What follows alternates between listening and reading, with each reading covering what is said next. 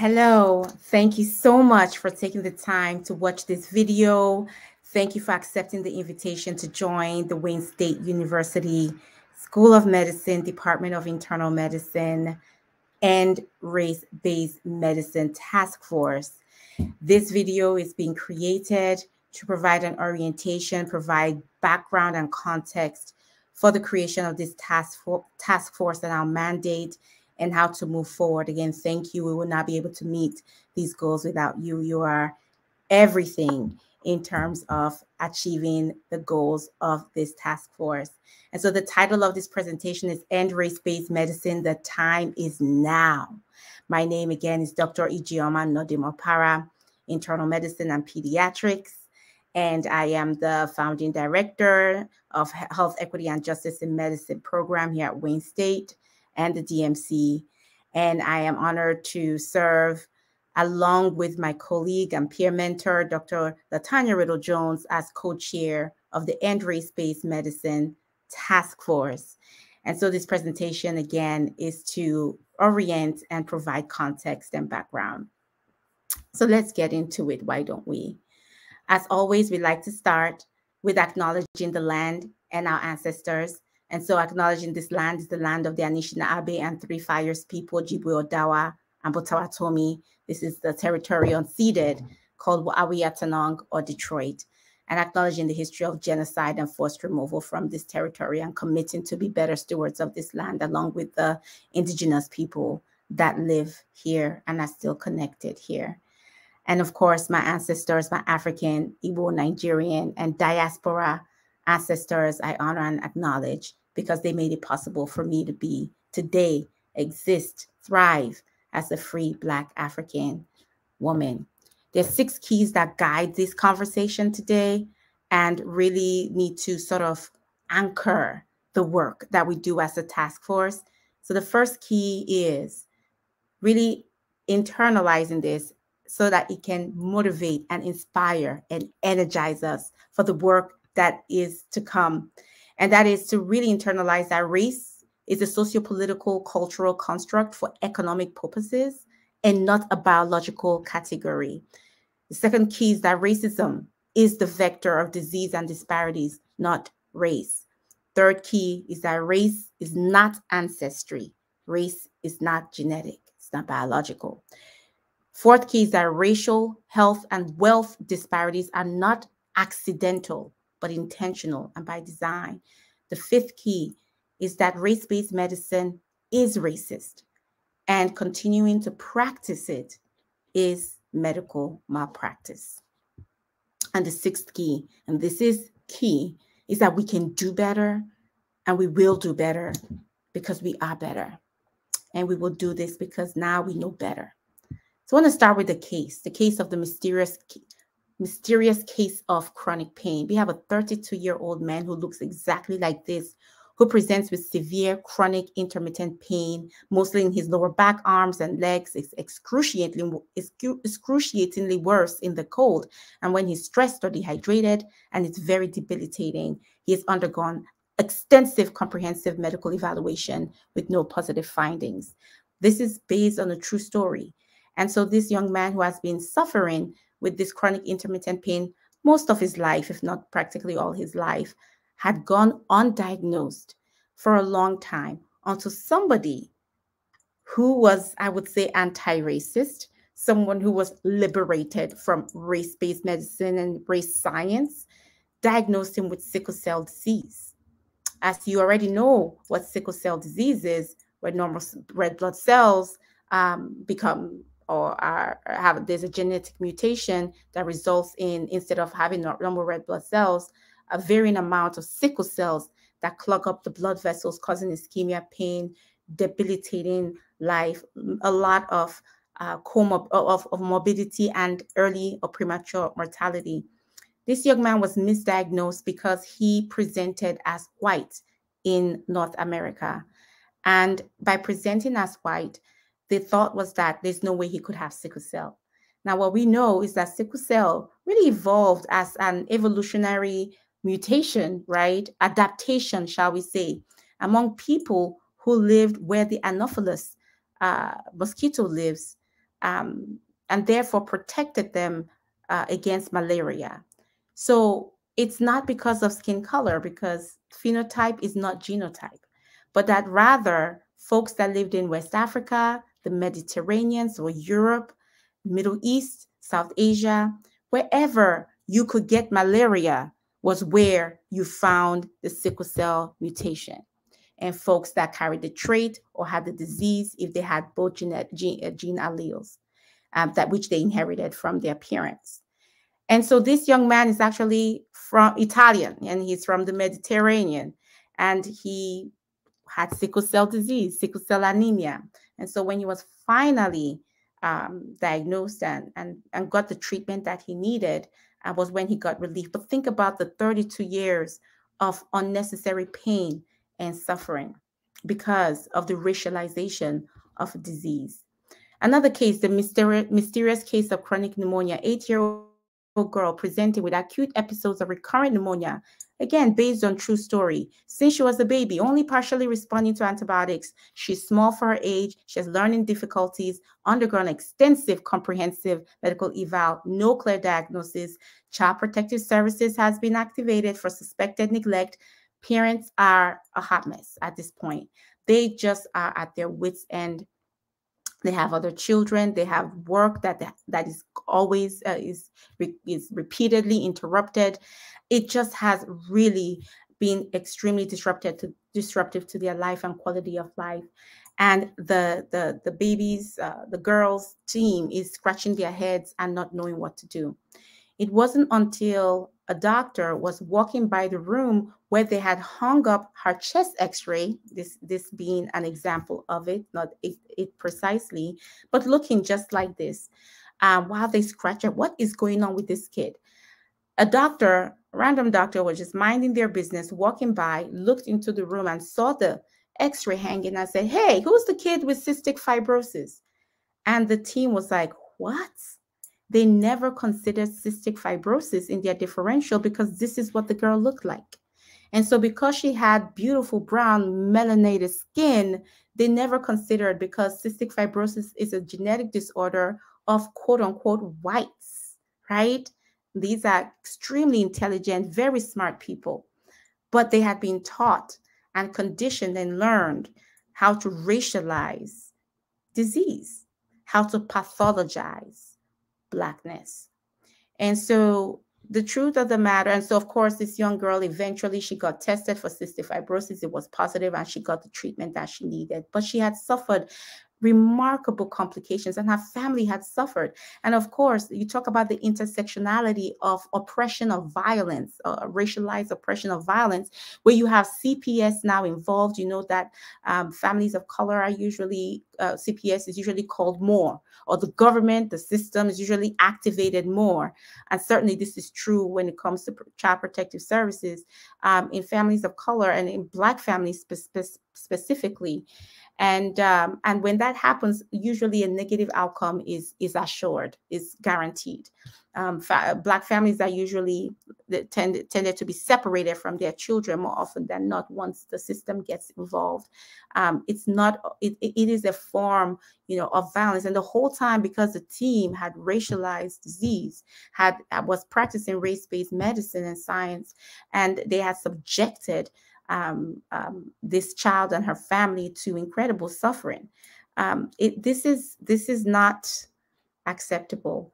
And so I would like you to sit and think in your practice, in your training, and in your teaching, and in whatever work that you do in the space you do it, knowing that not everyone is a physician or necessarily in healthcare, but do you correct for race or incorporate race, either A, in clinical algorithms or in your risk assessment as a risk factor, B, in estimating or assessing organ function like the EGFR for renal function, pulmonary function test for lung function, C, therapeutics for hypertension, heart failure, case presentations, D, a 35-year-old Black man walks in.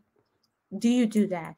Or maybe all of the above, none of the above, or some other piece. In what ways do you integrate or incorporate race in your work, and how do you do that? And more importantly, why do you do that? For what purpose? What function is it fulfilling necessarily? And so what is race-based medicine? It is the practice of medicine and other forms of healthcare. You have race-based nursing, race-based pharmacy, race-based social work, race-based PTOT, and the list goes on. So really, we're talking about race-based healthcare that is grounded in racial essentialism. That is the belief that races are biologically distinct groups and are determined by genes. It's a key component in racism in medicine, and this belief has perpetuated generations of harm. And I'm making reference to resources and sharing resources for you all to hopefully populate your libraries with. And so this book by the amazing Dr. Graves, Racism Not Race, Answers to Frequently Asked Questions, starts to help unpack this. It is important to note that there is no scientific basis for race-based medicine, yet it has lingered along with many other racist ideas in U.S. health policies, research design, and clinical practices. And the question is why? Why? Why do you think? Why do you think that race-based medicine has persisted since slavery, since the 1500s, 1600s, 1700s, surviving seismic changes in medical knowledge, technology, and ethics? Why? We learned from the amazing, phenomenal Dr. Dorothy Roberts of Fatal Invention, Killing the Black Body, and just a whole litany of books by all her stuff, that race is not a biological category that is politically charged. No, it is a political category that has been disguised as a biological one. In fact, it is the delusion that race is a biological inheritance rather than a political relationship that leads plenty of intelligent people to make the most ludicrous statements about Black biological traits. Race indeed is a social construct used to group people based on physical characteristics, behavioral patterns, and geographic location. But the fact of the matter is that these categories are broad, they are poorly defined, and they vary by country, and they change over time. We know there are groups that sued to become quote unquote white, Latinx groups that sued to become white, Middle Eastern groups that sued to become white. These categories are political. They are created in the courts. They are not biological. And to use them as such is ludicrous. And we have the four horsemen and some more and women to thank for this gift, the gift of scientific racism that underpins race-based medicine, by which research characterizing race as essential and biological translates into clinical practice, leading to disparities, leading to inequities, producing injustice. Medicine is not a standalone institution. Healthcare is not a standalone institution immune to racial injustice, but itself is a progeny, a product, a reflection, and a perpetrator of structural racism, injustice, oppression, and violence. And because when we presume biological distinction ultimately is in service of a hierarchical society or organization of society, right? A racial hierarchy of superior and all the way down to inferior. And it is organized in a way that white is superior, Black is inferior, and everyone else can fall in between somewhere. And so these four horsemen is Samuel Cartwright of Drapetomania fame. You got Charles Darwin of The Origins of Man and the Evolution of the Races. You have Charles Morton, of course, and Carl Linnaeus. And these are all the European men and American who determined that they will sit down in their armchair and organize the world with them on top and everybody else below, and establish it as a discipline and as an epistemology that will carry over for centuries to today, 2023. And so we wrote a little bit about this in our paper, Modern Day Drapetomania, Calling Out Scientific Racism. Please feel free to search for it and read. But understanding that physicians played a role in the invention and then the codification of race in order to implement racism, maintain slavery, uphold white supremacism and anti-blackness, and hoard economic and political power among people racialized as white. And these are some resources. If you don't have this in your library, get this in your library. Medical Appetite, 1619 Project, Superior, Medicalizing Blackness, Maladies of Empire. These are critical components of anyone who is doing health equity work, and frankly, anyone engaging with people in their library. And so what does this do? What is the impact? What is this in service of? What is this the function for? Now, the ultimate goal is economic power, economic and political power among those that racialize themselves as white. However, in order to do that, you must dehumanize those that you have racialized as Black in order to therefore move forward towards exploiting them for free labor for centuries and destroying them when you don't have any need for them, which happened after Civil War with emancipation and when Black labor was no longer of value, and therefore Black bodies were no longer of value. And so you have your lynching. And then you have, of course, the way you treated property because they're not human, right? I mean, science said so, right? So yeah, when they run away, you whip them like this gentleman, right? And there's a movie now made after his story called Emancipation, starring Will Smith. When you don't need them anymore, you hang them, you lynch them, you shoot them, you kill them, you experiment on them. So this is a picture of Marion Sims with who we believe to be Anaka or Lucy or Betsy, but one of the enslaved African women who he experimented on without sedation. He did do work on white women, but he sedated them. He anesthetized them, but not enslaved African women.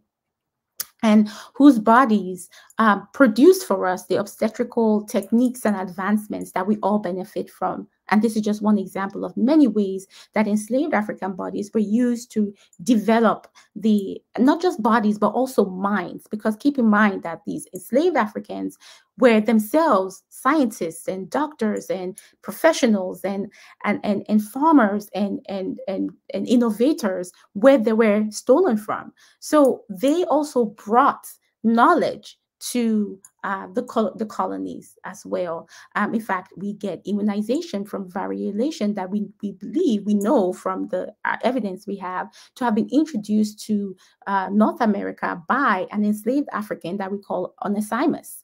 And so these are the ways, and of course you're familiar with this picture, which is the United States Public Health Service study on untreated syphilis in the Negro male at Tuskegee, and whereby Black men were just observed and to learn how the course of syphilis, even though there was treatment for syphilis at the time. You do that because these are not humans, and these are not humans because science, the science that was created, what we know is pseudoscience, said so. They're different fundamentally from white bodies. So not the same, less, not human. We see this show up in criminalization of Black bodies. So America's war on drugs, police violence, all these are examples.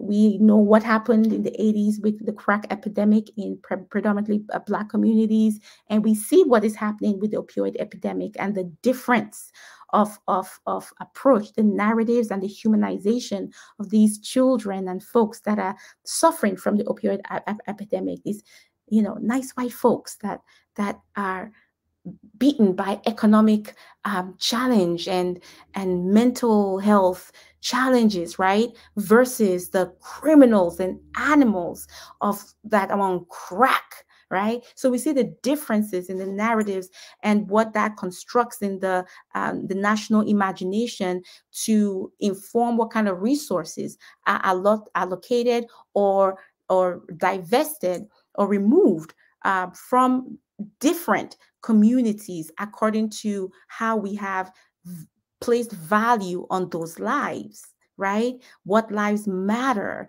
because we have been taught and indoctrinated into the idea that Black is not human like us. Eugenics, the getting rid of undesirables, right, from society. This was state-sponsored eugenics.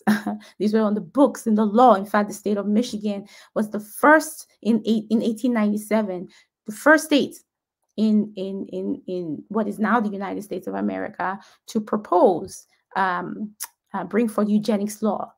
It was not passed. 1907, Iowa was the first to pass eugenics law, but they didn't give up in Michigan. It kept coming back, and eventually it did pass, and then later pulled for being on the Constitution. Then it came back later. So eugenics, this belief that certain people are less than you if you have disabilities, you're immigrant, you're Black, you're brown, you're indigenous, etc. You're not human. You don't deserve to reproduce. Let's end your line. And to have it be, so forced sterilization, and understanding that Nazi Germany learned this stuff from Americans, from white Americans. It carries a lot. And American physicians, American medicine, European medicine as well, and science was very, very instrumental in facilitating these realities. Again, when you are dehumanizing a group of people, you segregate them, you separate them from you. So Jim Crow, redlining in housing, healthcare, technology, environment, medical, appetite of everything, reproductive injustice, voter suppression, genocide, all is possible because you're not dealing with people, you're not dealing with humans, right? They are less than. And that's how it shows up.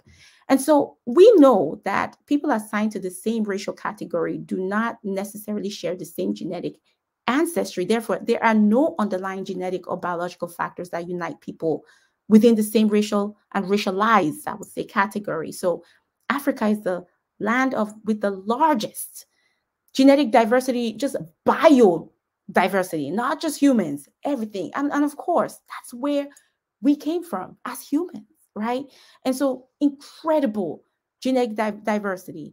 And again, there's more genetic commonality between people from different racialized categories than people within the same racialized category, because one doesn't have anything to do with the other, right?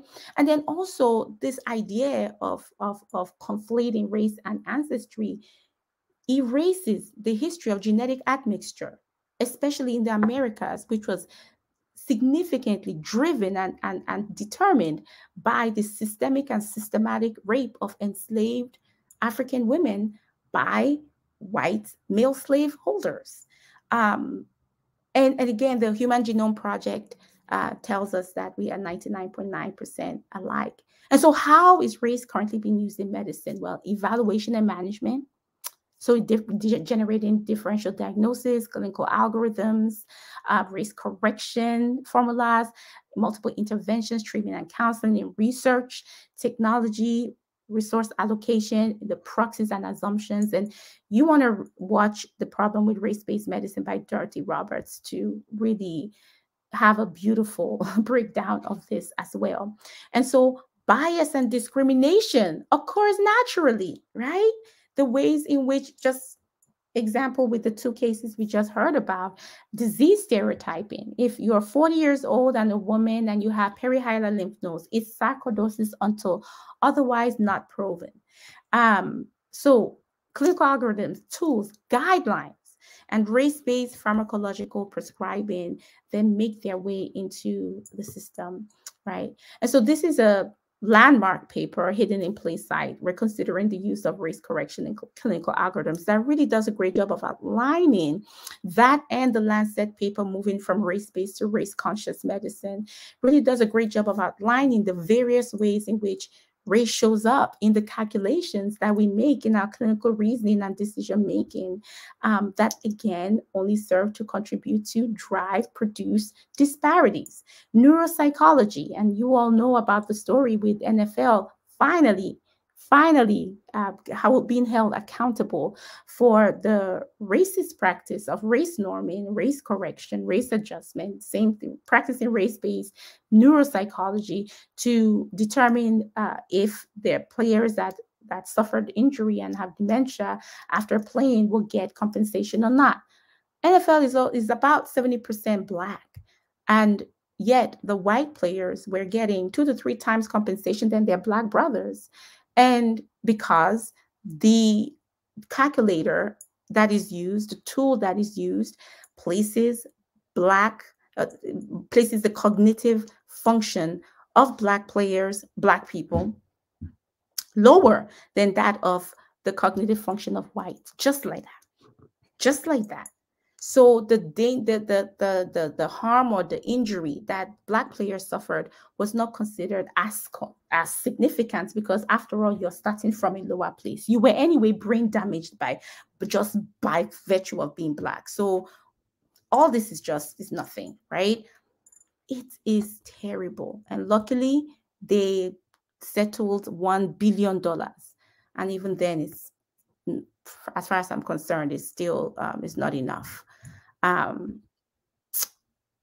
and so race being used as a biological marker for disease states or a variable in medical diagnosis and treatment obscures the true health status of the patient and leads to health disparities.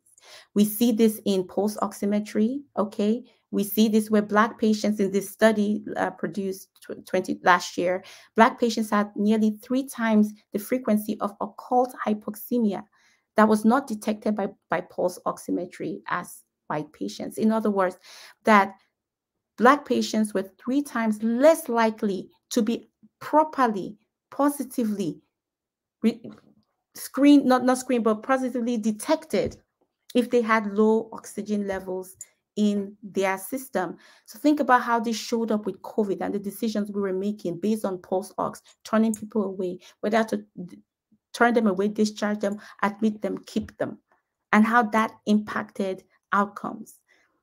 In the 60s, Black Americans received increased radiation doses from X-ray machine because X-ray machines were race corrected on the belief that the skeleton of the Negro is heavier and the bones are thicker.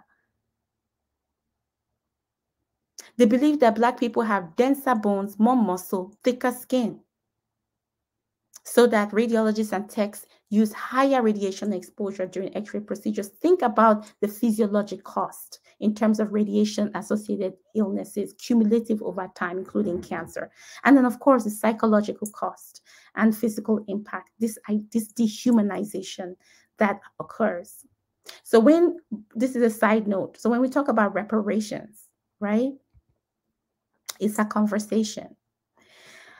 Of course, this is another very famous study that showed that 50% of medical trainees really honestly and truly believe that Black people felt less pain.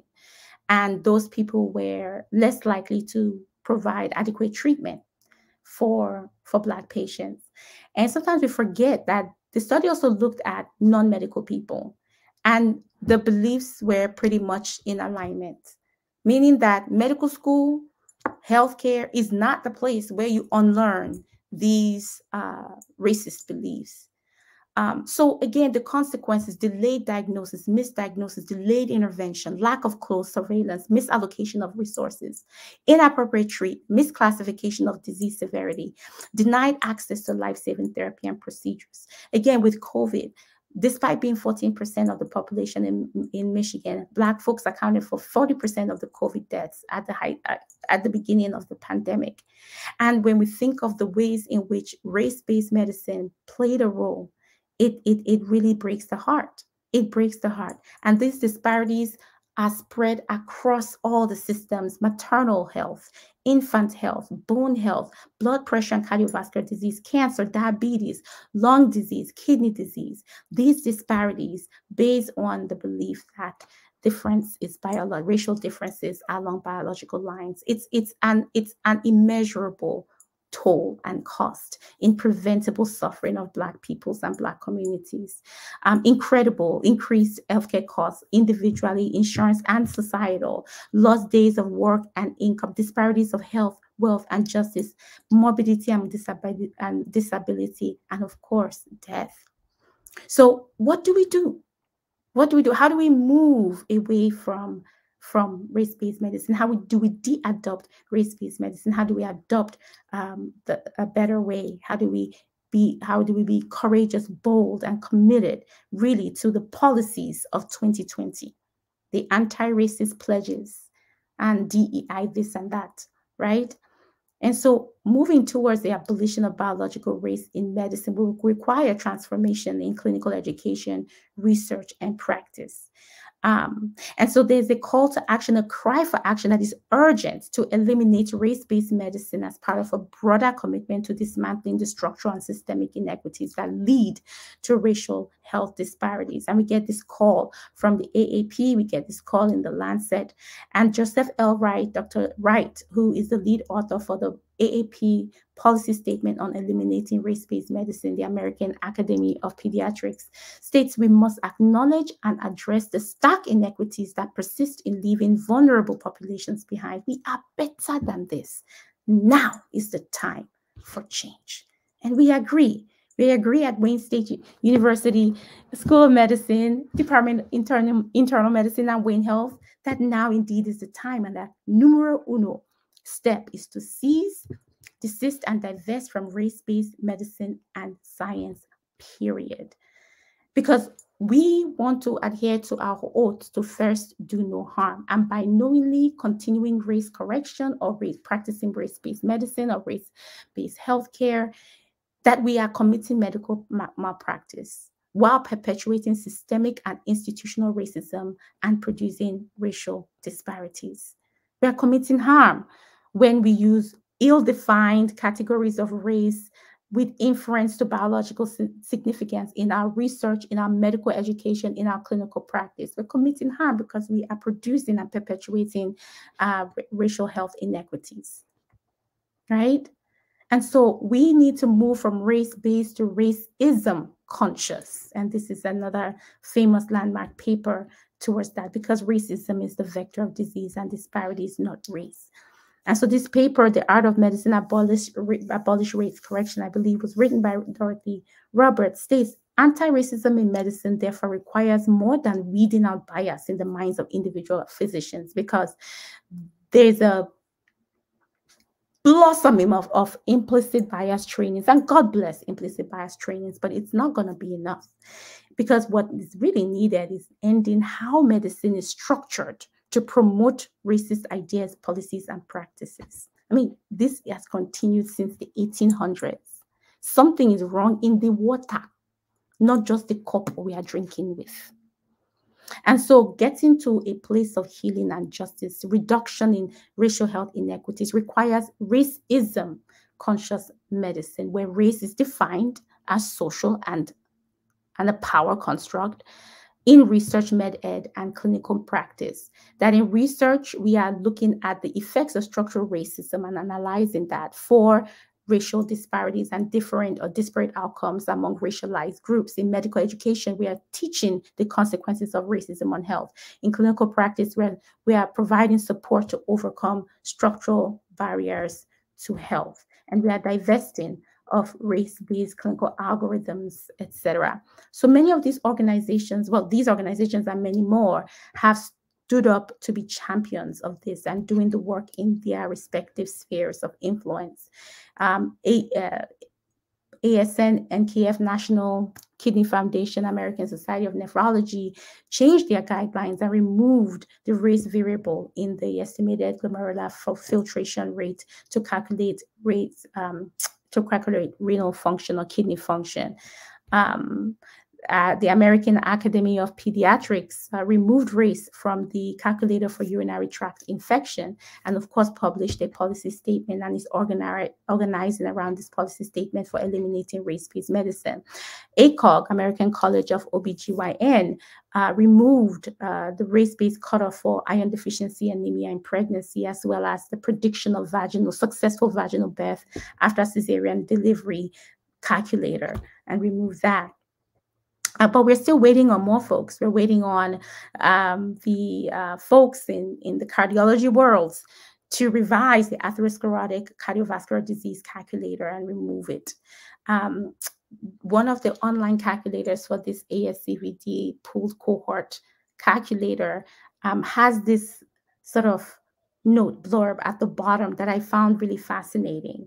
And it says that the pooled cohort equations were developed and validated among Caucasian, and by the way, Caucasian is outdated term, and African American men and women who did not have clinical ACVD. They are inadequate data in other racial groups such as Hispanics, outdated, or nuanced, shall I say, Asians, and American Indian outdated populations. Given the lack of data, current guidelines suggest to use the quote Caucasian race to estimate 10-year ASCVD risk, with the knowledge that further research is needed to stratify these patients' risk. This is abominable and unacceptable. What the hell, right? But we accept this without thinking. We don't critically examine this. This makes sense to many of us, and hopefully it shouldn't, and it doesn't. Research, right? Numerous papers have come up now with guidance on how do you report on race in research, how do you peer review, and how do you serve as an editor, and how do you critically analyze the literature for race, and how you address the conclusions. And so there's a call: race, ethnicity, disparities, and contextual factors, structural racism, social and structural determinants of health, commercial, political determinants of health, environmental, climate determinants of health must be explicitly considered in the study's design and interpretation. And that the treatment of race, ethnicity, disparities, and contextual factors must be explicitly and systematically evaluated by reviewers with appropriate expertise emphasis, and the evaluation should be used to drive funding or publication decisions. We also have a call to dismantle white normativity, which rests on the definition of whites as the norm or standard for human, and everybody else as a deviation from the standard. This is a great book by Ian Haney Lopez, White by Law, The Legal Construction of Race. But really, the establishing of white-bodied people as sort of the standard body and physiology and biology, and you compare everything to that, needs to dead, it needs to end. Because that is reification and a reiteration of white supremacism, and that should not be anymore. We have tools for critically appraising the use of race in medical research. This is one is called Carmel, it's a MedEd, and really a 4-point rubric for evaluating the use of race in the medical literature. How is race used? Is it identified as a sociopolitical or biological construct? Is there internal or external validity? And should we apply it if it's valid, or to modify, challenge, or discard? And it's a beautifully laid out process for doing that. And that's really important because you get research like this that's published: race, ethnic, and sex differences in the association of atherosclerotic cardiovascular disease risk and healthy lifestyle behaviors, who concluded after they evaluated, doing, of course, logistical regression analysis, but, the NHANES data to show that race ethnic minorities are less likely to engage in healthy lifestyle behaviors despite higher BMI and ASCVD risk. So these findings, what do they underscore? The need for culturally sensitive recommendations to improve cardiovascular outcomes in high-risk populations, particularly minority women. There's so many things wrong with this conclusion, right? From the fact that it seems to blame the culture of, quote, minority women. When you read the data, it's actually referring to Black women. So there's also that piece there, the interchangeability of minority and Black, and that's not always the same thing. So again, what are you defining in your racial categories? And race and ethnic is not race/ethnic. These are two different things. Ethnic groups and racial and racialized groups are different things, but you often will see them used synonymously, inaccurately, inappropriately. So the conclusions don't stand. And then what do culturally sensitive recommendations mean for all? Like, what does that even mean? And where is the evidence that that has ever actually improved cardiovascular outcomes? And is the assumption, therefore, for white participants, or, that they somehow are more likely to engage because they have superior culture, which, by the way, has been published, like that literal sentence has been published, and due to collective action, we got that retracted. That has been published in the past few years ago. And I'm sure the man is causing trouble somewhere else too. And so there's so many things that are layered here that are very problematic. And of course, there is absolutely no mention of, again, the systemic structural drivers and determinants that result in the accessibility or availability or even other, again, the presence of racial trauma and other and surviving racial and racialized violence that does lead to the higher body mass index and ASCVD rate. So none of those things are mentioned. It is on the fault of these minorities, particularly minority women, to just choose, to take care of themselves. And then we need to be, quote unquote, culturally sensitive. These are very problematic conclusions. And again, it requires a specific type of expertise, is what we are saying now, so that there is a racism consciousness in the research design, and then certainly in the conclusions that are drawn. And so I helped them, I fixed it for them, and I reframed it as minoritized populations are systemically excluded from opportunities to exercise healthy lifestyle behaviors despite higher BMI and ASCVD risk. In fact, I would add, despite being placed at risk for high BMIs and ASCVD. These findings underscore the need for structurally competent recommendations to improve cardiovascular outcomes in populations placed at risk or put at risk for poor health outcomes, particularly minoritized women. It is the structures and the social dynamics and forces, the sociopolitical dynamics and forces that place them at risk, that remove and exclude them from the opportunities to participate in their health in the ways they want to. That's the point of intervention. That's the problem, not locating the problem in the people themselves. And so as we come to the conclusion of our discussion today, remembering that we want to draw from the AAFP, the American Academy of Family Physicians, who oppose the use of race as a proxy for biology or genetics in clinical evaluation and management and in research, and encourages clinicians and researchers to investigate alternative indicators to race to stratify medical risk factors for disease states. We draw from the AMA, who adopted policy that recognizes the false conflation of race with inherent biological or genetic traits leads to inadequate examination of true underlying disease risk factors, thereby exacerbating existing health inequities, and encourages characterizing race as a social construct or socio-political construct rather than inherent biological trait, while recognizing that when race is described as a risk factor, it more likely is a proxy for influences, including structural racism, than a proxy for genetics. So the question is, what is the statement of Wayne Health? What is the statement of Wayne States? What is the statement of the DMC when it comes to race-based medicine?